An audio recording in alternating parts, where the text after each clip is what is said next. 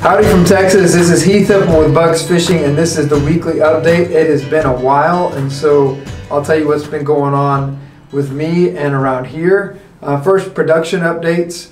We are working on curltail jigs right now at the factory. We just got a shipment the other day. We got stock back up on black gold, blue crab, glow chartreuse, and so we'll be working through all the colors of curltail jigs. We'll have those in stock. Next, we'll be working on beastie bugs, and then after that, we'll be working on clickbait shrimp. And so, definitely staying busy at the factory. I know we've been behind for a while, but the thread is starting to come in that we were missing for a while. And so, and I've told y'all this before, the ladies, they get right to work as soon as they have materials, and so they're never the issue. The issue is getting materials, and so we are getting caught back up. I really appreciate your patience with that, and so staying busy at the factory. Been working on some tarpon bugs and like bigger, heavier jigs for a little bit deeper water and for really big fish. And I'm going to show you some of the jig heads that Brian Arnold of Bird of Prey Fishing Tackle has sent me. He sent me several colors of circle tarpon jig heads with circle hooks, and so circle hooks work great for tarpon, both for hooking them and then for releasing them unharmed. And so circle hook is a great way to go on a tarpon jig, and Brian Arnold at Bird of Prey Fishing Tackle does a great job. And so I have my buddy Jeremy McHugh, Stillwater Fishing Charters out of Mississippi. He's been fishing them. He's gotten some hits, and he'll be fishing those all summer. I'm going to put a link to his business and to Brian's business in the description below. Jeremy's a great guy to go fishing for tarpon, and Brian does a great job on those jig heads. And so that's a project I'm working on right now. So it's been a while. So if we were to hang out and talk fishing, you said, "Hey Heath, what's been going on with you this summer?"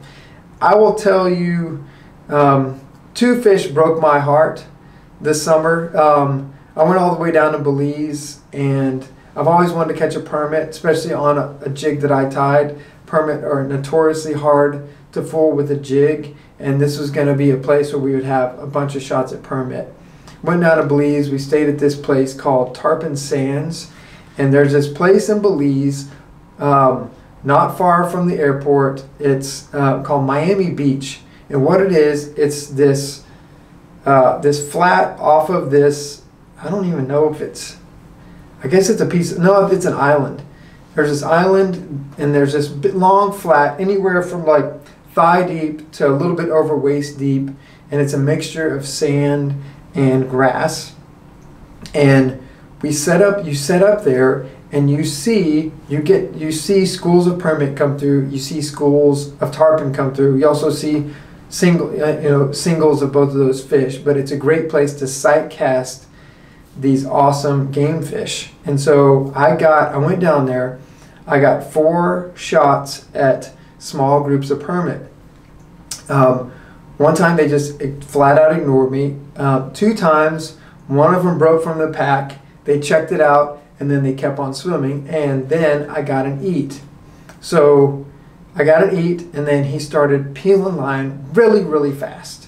And just instinctively, I was fishing a medium light rod because I had to fish a smaller jig. Instinctively, I'm like, I need to tighten the drag so I don't get spooled.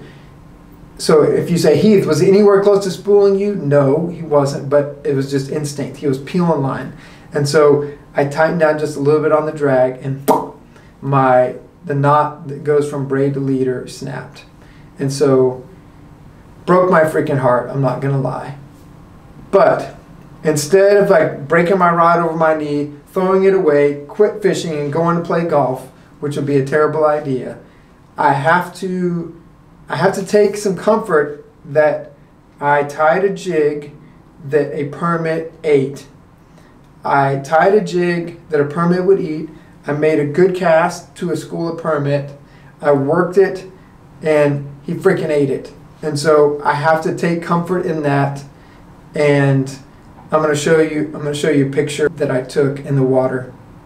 But I got a permit to eat a bug. I just didn't land him. And so I will be back someday. I don't know when, but I'll get another shot. And so that was the biggest heartbreak of the summer. And minor heartbreak, I went up to Wyoming with my family this summer, and we had a great time. We went to Yellowstone, saw the Tetons. It was really nice. The last afternoon we were there, I took my boys. We walked along the Snake River in Grand Teton National Park for a few hours and fished. And I got a Snake River cutthroat to eat one of my streamer bugs that I tied. And I didn't have a net with me. He was right along the bank. We watched him go back and forth. I was trying to play him, and he spit it. Like, he got off right there at the bank. So I would have loved to have caught that fish also, but that was a minor heartbreak. Nothing compared to going to Belize and losing that permit. And so if we were hanging out and you said, how's your summer been? It's been great. It's, great family-wise, great business-wise. Fishing, it's been tough. Like, I kind of stink at fishing right now, and so I'm gonna have to redeem myself here pretty soon. If you have a tale of heartbreak or a huge, awesome fishing accomplishment from the summer, I'd love to read it. Put it in the comment section. That'd be awesome to read. So I'm glad to have my buddy Rex helping me with these videos. Got a little bit of a break, but we're going to be doing this on the regular, and so I'm glad to be able to communicate with you guys again.